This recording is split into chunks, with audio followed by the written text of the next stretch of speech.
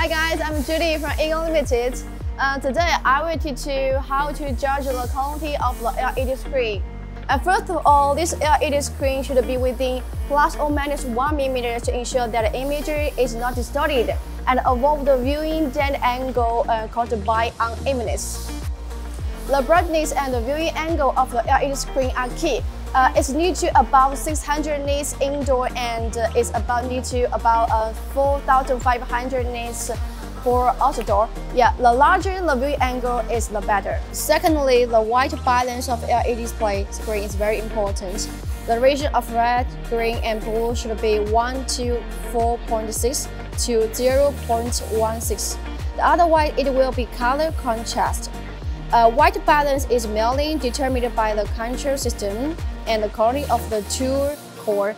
LED display screen should accurately restore colors and provide the real vision experience. The color restoration depends on the quality of the tube core, the control system, and the calibration technology. When purchasing LED screen, check whether they have basics and data sports. Yeah, this purpose will affect your display effect and service life.